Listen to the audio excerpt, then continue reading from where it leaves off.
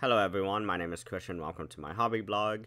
Just to give a quick update, I am now 99% symptom free. I still have the occasional cough. My cold is basically gone, so I probably sound a lot better. But today I wanted to begin the fourth review. Technically it's review 4, 5, and 6 because there are 3 films in this release, in this box set. And this will be the whatever number review for the Vinegar Syndrome November 2022 subscription package. And this is a set that I'm not actually done with. I decided that because there's just so many notes to keep track of that I wanted to film these as I watch them and go through the special features. So there may be a bit of awkward kind of gaps or edits from one part to the other, but I would do my best to make it as smooth as possible. So first thing that I wanted to talk about is the first film that is in this set. And for those who haven't watched the unboxing video, or really just the unboxing video, I'm talking about today the Homegrown Horrors Volume 2, featuring the films of Hanging Heart, Stalker, and Dead Girls. And so far, Hanging Heart has been a very interesting, I guess, exploration for me. I'll try and get this out. Apologies. I just opened Stalker, so that's what the reverse cover looks like. But yeah, here's Hanging Heart. So Hanging Heart is a movie that I really enjoyed. This entire box set, as I said before, is slasher focused. So you have a slasher on the loose, and this isn't really how he looks. I don't even think this killer wears a mask. They just don't show his face, and he actually has a hood on for most of the kills. But he comes up and strangles them with a brown stocking for in order I apologize in order to kill his victims, and we don't know why they are killing them. And this movie, my initial reaction was that this introduction of the film was amazing and even awesome because of the atmosphere and also the music. The music is very involved in this film, and the music just kept kind of soothing me right back into the mood. I never really lost interest in this movie. It was entertaining from beginning to end. There was a lot of really great lighting in this film, and one of the first kills, we have a strangulation that happens to a very important character that is dating our main protagonist. And he is broken up by it, and he is blamed for it because he is there when it happens and finds the body because he fell asleep after having sex with his girlfriend. And so he goes to jail and is put on bail, and his lawyer breaks him out. And after that, we kind of go back and forth of our cops thinking it's him and keeping an eye on him, but the murders are continuing. And he's also having all these very erotic dreams with other men where they are all shirtless and pantsless and covered in wax, and it's very, very sexually charged, this entire movie. This is definitely an erotic thriller. One of the actors on the interview references that multiple times. And I noted right away, as a fellow queer person, there was a whole lot of homoeroticism in this film. And while I was watching it, I was like, oh man, it better not be, a terrible representation of this, because it started and immediately I was concerned.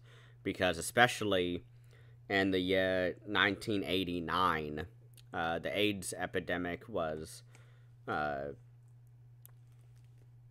ravaging gay populations, and nothing was being done about it because people did not believe that it was a real disease. And if they did believe it was a real disease, they thought it was okay because it was taking out bad people. And it was a very dark and disgusting chapter of our lives that are still having ramifications today. And I'm happy to say that this movie does not feel toxic in its representation of queer people. And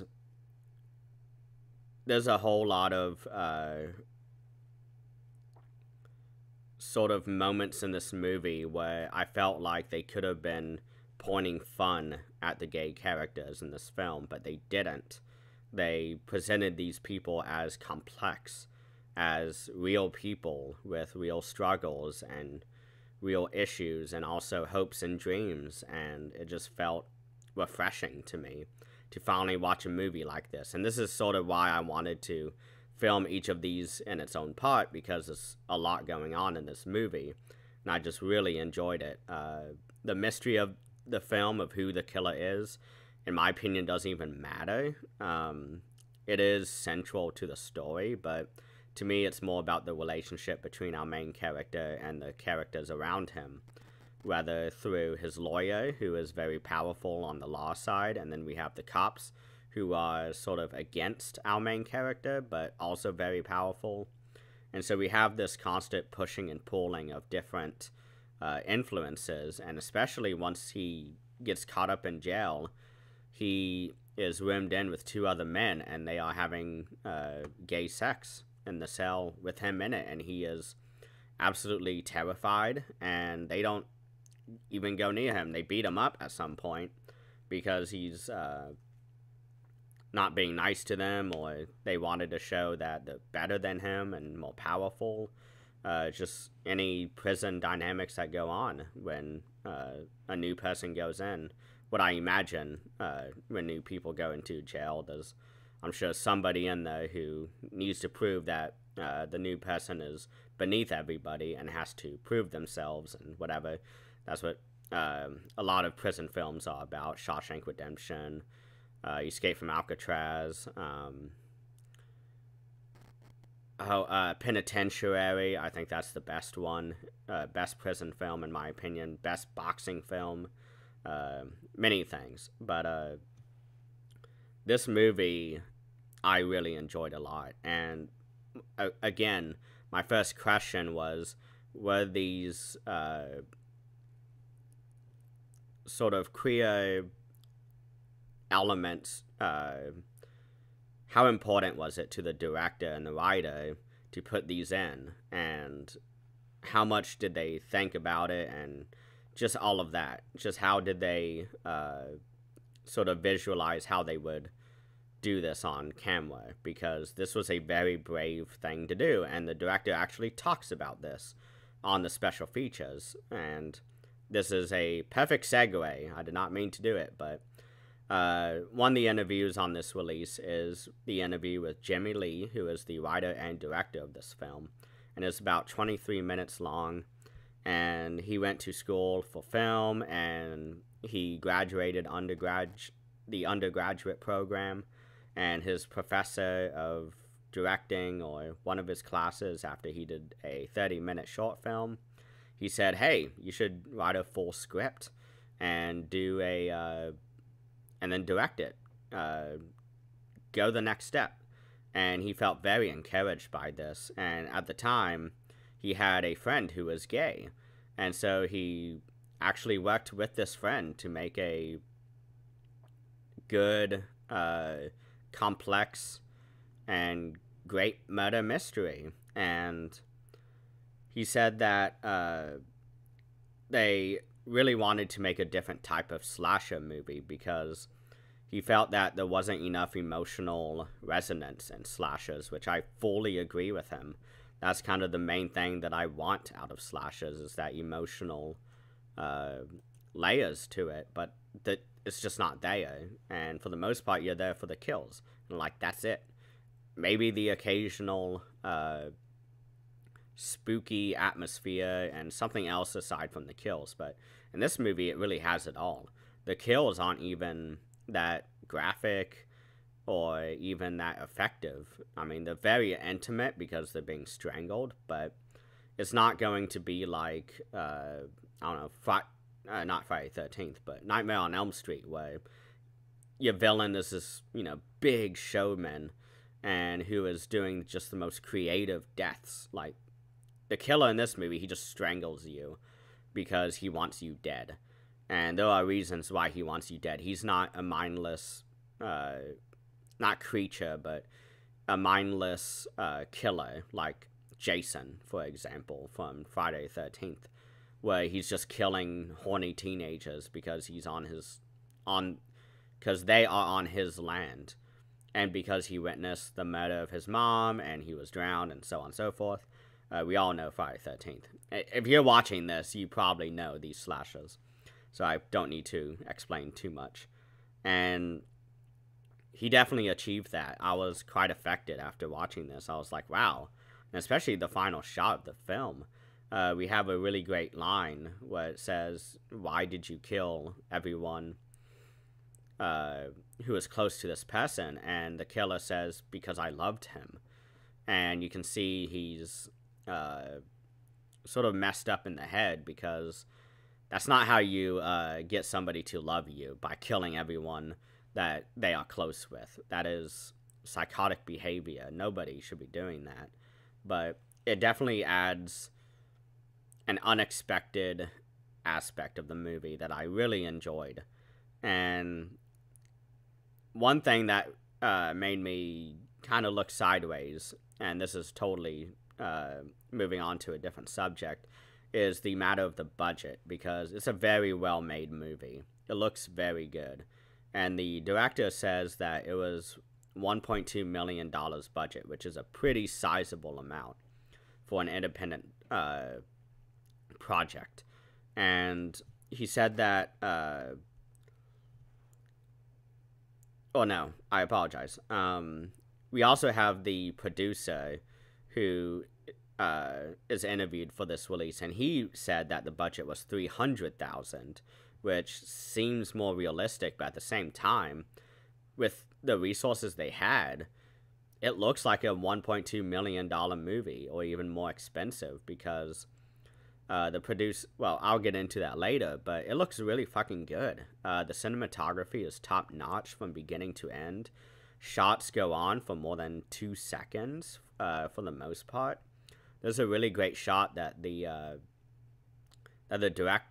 producer was talking about, where at the end of the scene, before they do that line that I said, they are going through the jail cells, and it's looking at the ground, looking at all the bars, and then goes up, looks at the wall, looks at the shadow of the killer, and then it goes and zooms in on the killer, all in one smooth shot. And it's really impressive. Like, all these people were recent graduates, and were in the scene for just a few years, or were not even involved in the film scene at the time in LA, where they filmed and shot this film. And it's just really impressive what they were able to do with this film. And he said that, or the director, Jimmy Lee, to go back to that special feature, he said that he saw a lot of comedies around this time from Europe that were dealing with gay characters, where he felt, no, I don't really want to do another comedy. We need to do a serious film about gay characters. And so he went the total opposite direction, he says. And he said that he had gay characters in the story because he wanted to be different. He didn't want to do just another slasher. The slasher genre was becoming exposed at this point, or over featured. It was being completely flooded. There's a reason why there's no good slashers in the 90s, and even into the 2000s. It's probably worse in the 2000s. There's a few hits throughout the 90s, which I can't think of right now because I haven't seen them in a while, but he was definitely right in taking that direction, because having gay characters in this film who are actually people and not just caricatures feels so good. It feels really nice to be able to watch a movie where they're treated like actual human beings. And at one point of the interview, the director says there's a shorter cut of the film that the distributors made that was 10 minutes shorter.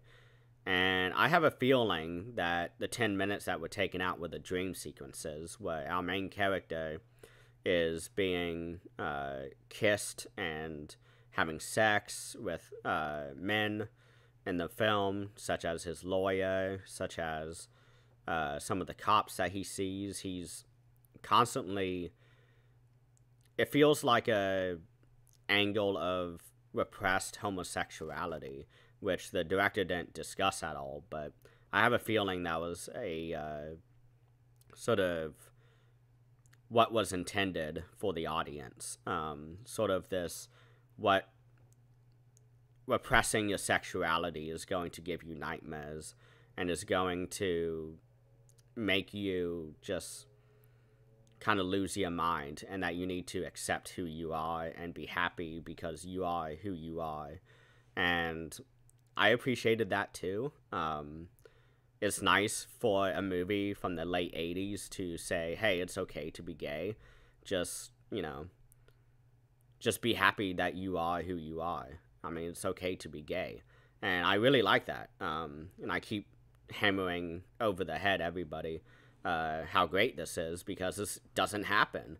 I really enjoyed that aspect.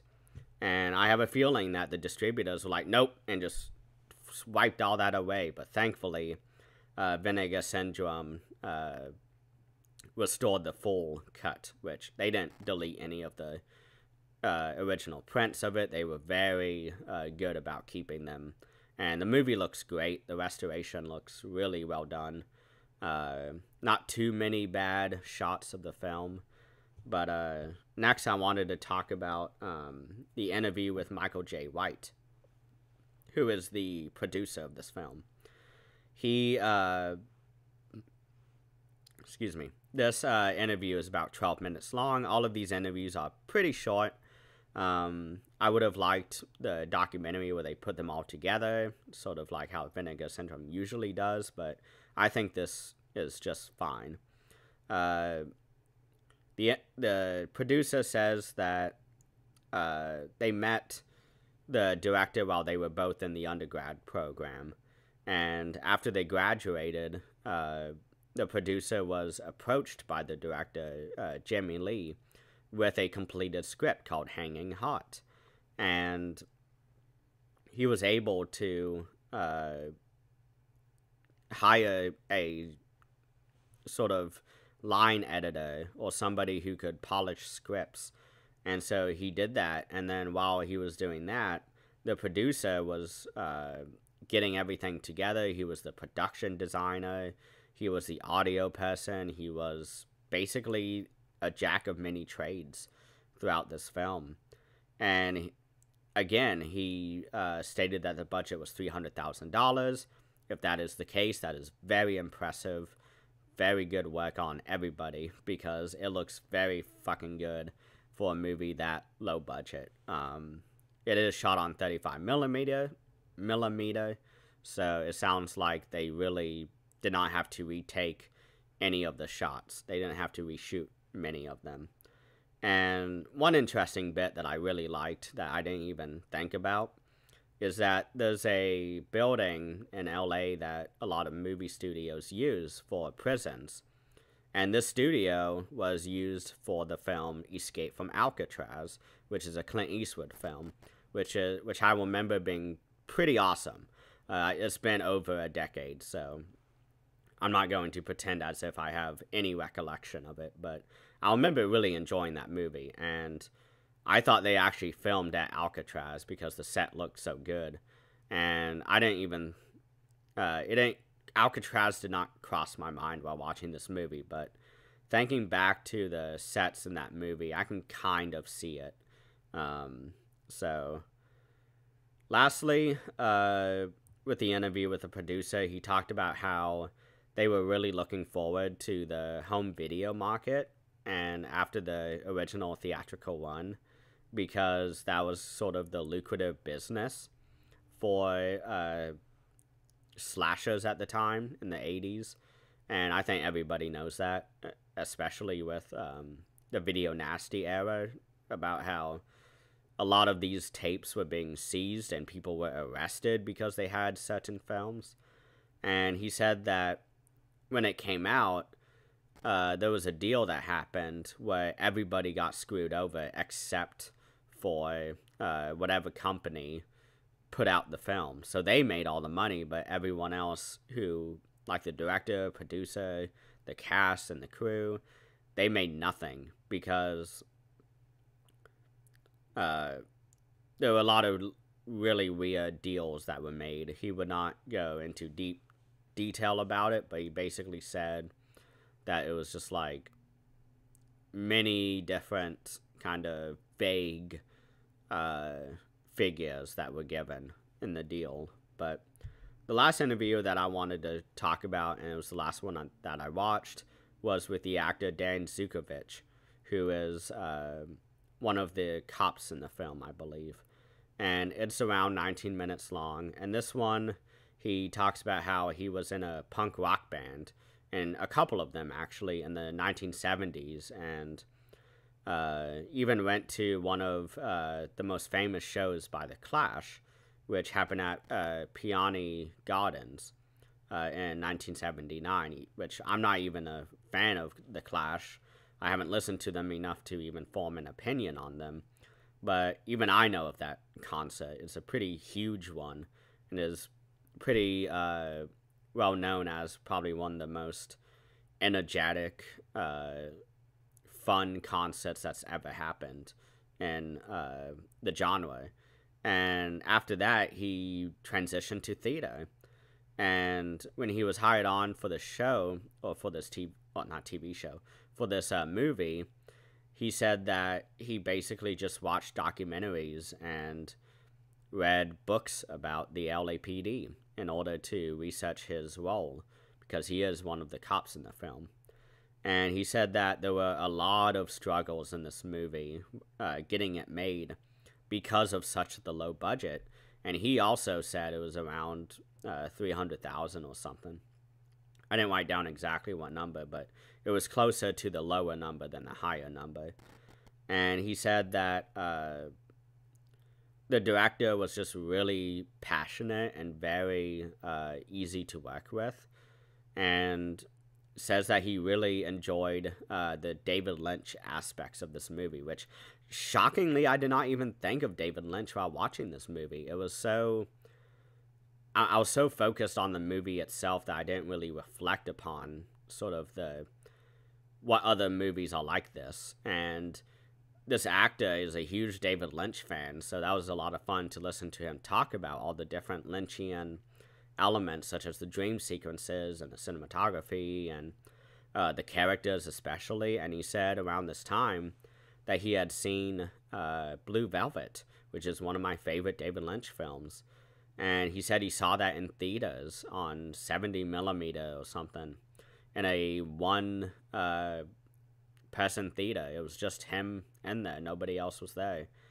And he said that he just kept thinking of Blue Velvet while making this movie, and so he would try and kind of put his own Lynchian elements into the film. And I never even noticed that. I was like, what the fuck? Like, I love David Lynch. How did I not notice this? And it was something that I was very kind of taken back by, because it was just all these things are going on in this film that I was thinking about and reflecting upon. And it was just so much more out there that I didn't think of, that I was just not thinking about. So, yeah, that is all for Hanging Hot. I will see you soon with Moonstalker. Okay, so we are back doing the Homegrown Horrors Volume 2, and we are now doing the next film, which is called Moonstalker. And this one is directed by Michael S. O'Rourke, and this is one that started out very strong, and then it devolved into your standard camp slasher film, which most people or at least most people who collect Vinegar Syndrome and who enjoy cult horror films like these, they will probably get a lot more mileage out of it than I will. I did not get much after the probably 30-minute mark, and we start off right off the bat with a bloody kill of a couple, and it is supposed to be reminiscent of the Halloween intro. That's what the director was saying on the not commentary, but the documentary.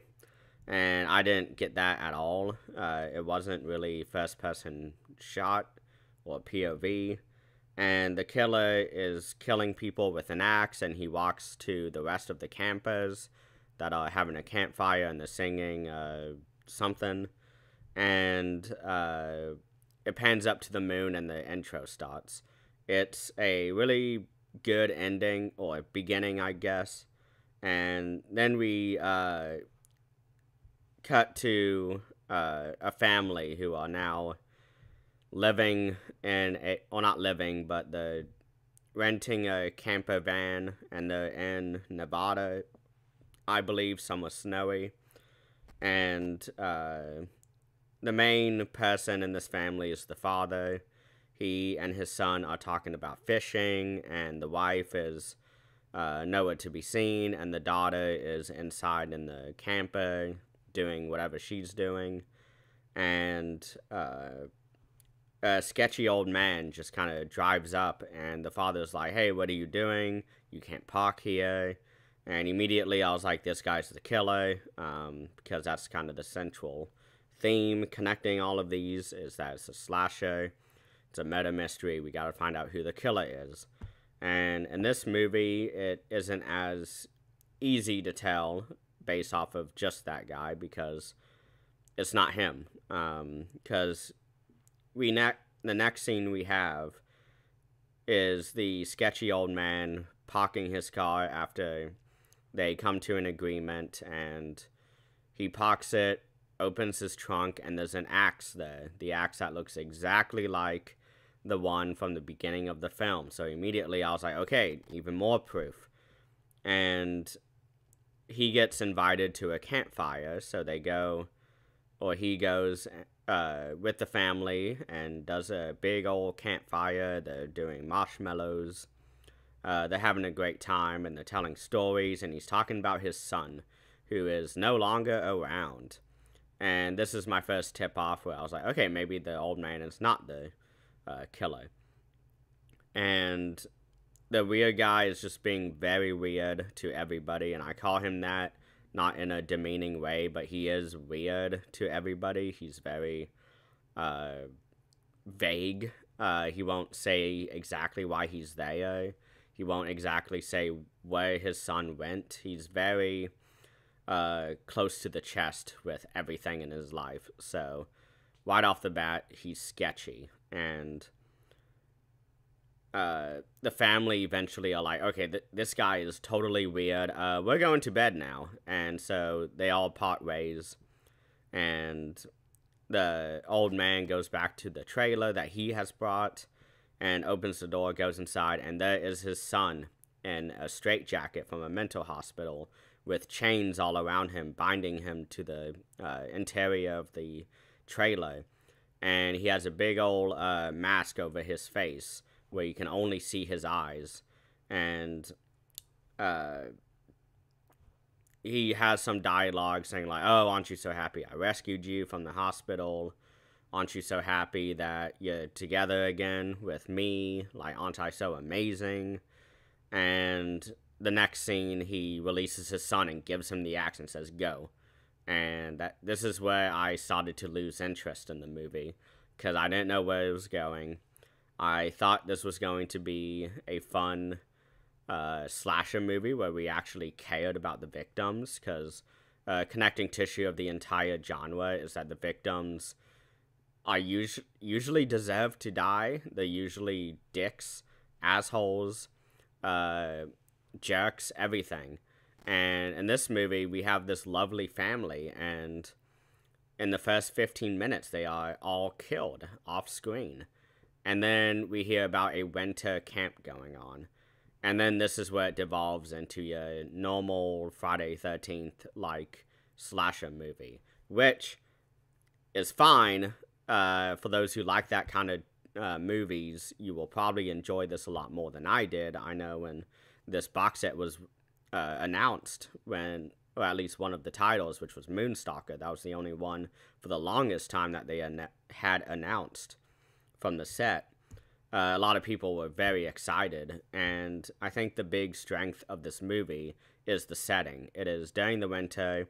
They filmed in sub-zero conditions in Nevada during the middle of the winter, and there was some pretty interesting stories behind the scenes where they just were on the verge of quitting the jobs because it was just so cold and nobody could work. They didn't have any running water. It was really bad. But I really enjoyed the environment of it. It really gave it something new. If this was just another summer slasher movie, I probably would have turned it off. I would have been like, okay, I know exactly what's going to happen. I'm done. And the kills in this are a lot better than I thought it would be. There are dismemberments, there are limbs flying, there are decapitations. There's a really cool kind of setup towards the end where we have everybody on a swing, and it's supposed to be them singing She'll Be Coming Around the Mountain when she comes. And it's actually on a boombox, and it's like all of the victims stitched together, and somebody who has just been hung on a noose, the body is bobbing up and down, and it's moving the swing left and right. It's a pretty fascinating setup, but that's probably the most interesting part of the film. And I just did not care beyond the point where the family was killed, because I was just so disappointed, because I had expectations that this was going to be like a refreshing, unique slasher film, especially in the winter, but the winter part is really the only unique part of it. The killer looks pretty good. He has the chains around him constantly. He has an axe, which just is basically like Memorial Valley Massacre, which was a summer slasher movie that I think I may have talked about it during Spooktober, but I definitely watched it during Spooktober, and I really enjoyed that one. It was really fun, but there's only really one special feature to note here on this release, which is the Campus Stamper Lives, Resurrecting Moonstalker, which is a 96-minute documentary. And this documentary is a new one that was produced by Vinegar Syndrome. It's really well put together. I did not watch it all because I just honestly did not care enough. Originally, this movie was called Campus Stamper, which the director really, really wanted, because he just thought it was a better name, but the studio was like, no, you can't do that. It's untranslatable. And he thought that was BS, but he relented and let them change it. Another interesting part is that the director came from Tales from the Dark Side, the TV show, which was a pretty highly acclaimed TV show from the 80s, I believe. Kind of along the same lines as the Tales from the Crypt TV show that kind of started it all. Well, I guess Creep Show started it all, and then Tales from the Crypt. But this movie was part of a 2-picture deal that was another director's work that did not really go through well. But the documentary goes through and talks how the actors were found, and then interviews the actors about their thoughts on the production, and they tell many, many stories, and I watched about 30 minutes of them recounting pranks they were doing, how they were doing shots, and all this stuff, and I could not go on. I did not care about the second half of the film. I guess the second, or the last 75% of the film I did not care about. So I just stopped watching it. I apologize, but at the same time, I am here to give my honest reaction. So I do apologize for those who wanted more, but that's how I feel about it. So the next one that I just finished, and I'll just go ahead and say the really disappointing thing about this set is that it started off so well, and each movie, it just got much worse from movie to movie. The first movie, Hanging Hot, just blew me away, as you probably just heard. I am recording these as the hours go by, but Stalker, I did not like as much. I think I will probably rate it a 3 on my Letterboxd. I think it was just average. It's probably a lot better for those who are into the genre than I am. But this movie, this next one, was one that I just really did not like. I borderline hated it. And the movie that we are now talking about is the one from 1990, directed by Dennis Devine, Dead Girls, which just had so much potential. It is absolutely disappointing. If you don't know what the story is of the movie, I talked about it in the Vinegar Syndrome unboxing video, but it starts right off the bat with a title card saying that the audio, soundtrack, and basically everything has been compromised on the actual negative. So it will not be the best presentation, and the audio levels were definitely off throughout the movie. But we start off with a blood sacrifice of a couple teenagers hanging out, listening to some heavy metal by the band Dead Girls, which the movie is called after. And they all kill themselves successfully, except for one of them, who is the sister of one of the band members. And while the metal group is interviewed during the press tour, they receive a troubling letter that is accompanied by a ghost encounter, basically saying, hey, your sister has been put into at-home care because of a suicide attempt. And this band member goes home, and they get into constant fights with the parents and the aunts and the preacher, everybody just fucking argues and belittles each other, and it excuse me, it makes me wonder why the fuck they are even in a band with each other. It is absolutely maddening watching these characters, because the rest of the movie is them basically like Evil Dead going, we need to do something, we need to get away, let's go to a cabin in the woods. And so they do. And the entire movie is them slowly being killed off, and it's just like everybody just hates each other. All they do is cuss at each other. They are constantly belittling each other. And we get even the kills are so bad. The off camera, which is fine, because the budget for this movie is $75,000, which the documentary talks about on this release. During one of the scenes early on, when they're in the bedroom with the younger sister who has attempted suicide, there is a very sick Iron Maiden poster of one of my favorite albums by them, Seventh Son of a Seventh Son. And we also have probably one of the I don't want to say the worst, because it is limited by the budget, but it is a costume design of the killer that I do not like at all. And by the end of the movie, we get many lame kills where it is shown off camera, and we only see the effects of it, which is usually just a splash of red paint on somebody's face. And it is absolutely annoying to me.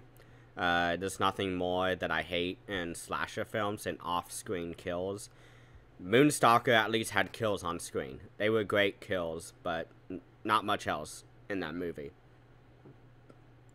The thing that drives me crazy, though, of this movie is that everybody is basically the killer. And that's not a spoiler, because everybody hates each other. Everybody is out for themselves. And it is so maddening to me, because the entire movie, they're just talking shit to each other, calling the woman fat, and calling the men limp dicks, and just being awful to everybody. And the entire movie is them just slowly killing each other off. And then, so we get, like, the first killer reveal, and it's like, oh, okay, that makes sense. It makes sense that this person's the killer. Okay, cool. Oh, wait, we still have, like, 15 to 20 minutes left. What is going on? Oh, now we got another reveal. Oh, we got another reveal. Oh, we got, like, 4 reveals back to back to back to back of killers. And apparently they are all using the same costume. I don't know how. Because the entire movie, every kill that we see, and we see every single kill, is done with the costume. I don't know who the killer was. Well, I know who the killer was, but I don't know how they were able to access the costume, and how they all were, unless they were all working together. But every monologue that we have at the end of the movie is the killers going, I hated them, I'm so happy they killed each other off, I'm happy they killed each other off, and going back and forth. And the little sister, she was supposed to go up with them, but she had a nervous breakdown and left with her caretaker. And the caretaker shows up at the end of the movie with the sister, and it's like, let me get your medallion that fell into the barn, because the barn is a place of, like, spiritual wonkiness or something, that the sister says. And the caretaker walks in and just sees, like, every corpse of them in the movie just laying there, and our main final girl is bound and gagged in there. And the caretaker's like, you know what, instead of doing my job and you know, calling for help, calling the police, figuring the shit out, I'm just gonna leave you here. This is the best that your sister deserves. And it is, I hated it. I absolutely hated what she was doing. I did not like at all that ending with the caretaker. I thought it was absolutely disgusting, because the entire movie you're seeing these characters slowly be killed off. Whatever, they all suck. But the final girl was actually a good character, and the caretaker is supposed to also be a good character. And she shows up and she just goes, fuck you, I'm just gonna let you die. And it just drove me the fuck crazy. Like, who the, like, oh my god. And I don't know. I hated this movie. I just really did not like it. I think the directors were going for the right thing. I thought it was a really great idea, but it just was not executed right. I think if the caretaker was like, okay, let's go, because it does end very similar to Friday the 13th Part 3, where they do end in a barn with the straw all around, the pitchforks, you know, all the farm tools, and it is so frustrating to me. I just cannot believe that that was the ending. And when I went on Letterboxd, I was not the only one, so I feel pretty validated about that, because I thought I would be the only one. I thought I would be a negative Nancy about this, but it's not just me. So it is such a shame that as this box set was explored by me, the less fun it became. Hanging Hot was just such a well-made, awesome, well-written, great kills, everything. And we get to Moonstalker, and it's great kills, but not much else. And then the final one is no great kills, no great character. It's like just going down like the 9 circles of hell, it feels like. And it was not fun watching this movie. But I did watch about half of the documentary because, again, Vinegar Syndrome does really great work doing these big, long, epic documentaries where they explore everything about the movie, talking to the composer, the director, writers, producers, many actresses and actors involved, and so on and so forth. And so I guess I'll talk about that documentary now from Dead Girls.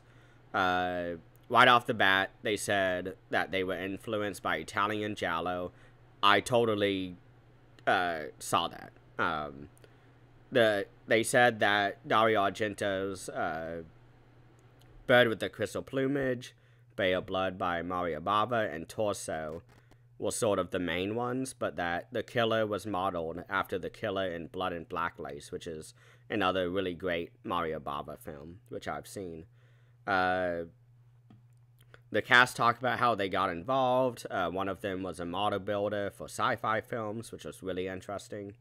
One was an actual model who decided to be in movies after that. And the creators of the film, it's a trio, they came up with the idea of the story from the news story where Ozzy Osbourne was sued because a teenager had killed themselves and listed that song by Ozzy Osbourne that discusses suicide as an inspiration to commit this act. And they said that they were like, well, instead of using the word sued, what if we said killing? And I thought that was a really interesting idea, but I just don't feel as if it was executed well at all. It seemed a little tasteless with how they were quick to kind of exploit the story based on a teen's suicide, but that's neither here nor there. But the director was talking about how he wrote the screenplay by himself, and that he had written the script and never looked at the page count, and it ended up being like 150 pages, which is really scary when you think about it, because screenwriting rules basically say that every page of screenplay is basically a minute of screen time, is kind of the accepted rule of screenwriting, which is, I'm not sure if that's still accurate today, but that was something I learned in one of my film courses somewhere. But he said that he finally got it down to 120 pages instead of 150, and I still think that's too long. I'm not sure what could be cut out, because this movie's an hour and 45 minutes. It feels really long, so it's really annoying. But one thing that made sense a lot was the budget.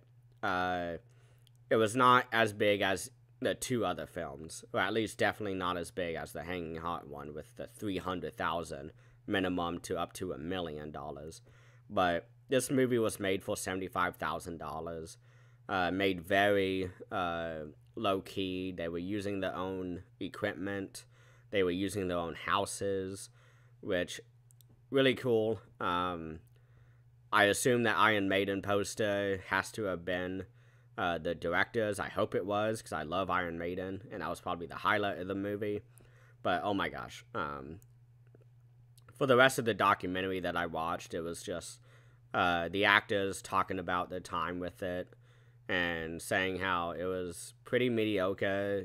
Some of them said it was really fun, and all of them said that they did not like horror movies, but that, you know, they were there for a paycheck because it's a job, and so they were just doing what they needed to do to get the bills paid. And so, yeah, that I kind of gave up around there, because I was like, I'm done with this box set. I am done.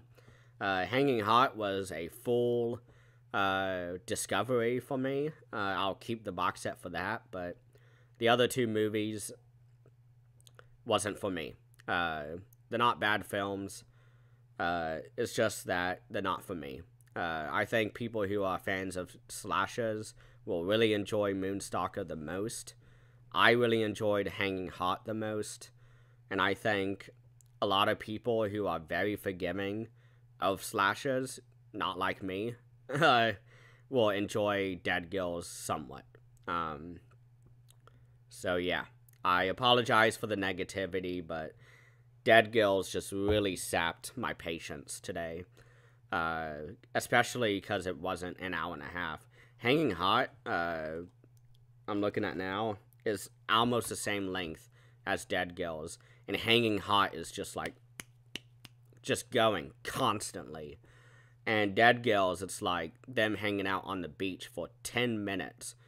And then we have a 2-minute kill scene, of which a minute and 50 seconds of it is the killer chasing after them. And they're going, ah, ah, screaming through the forest. By the way, they film in a forest, which is one thing that I hate about low-budget movies, because it's free to film in national parks or just forests in general, because it's rare that somebody will find you.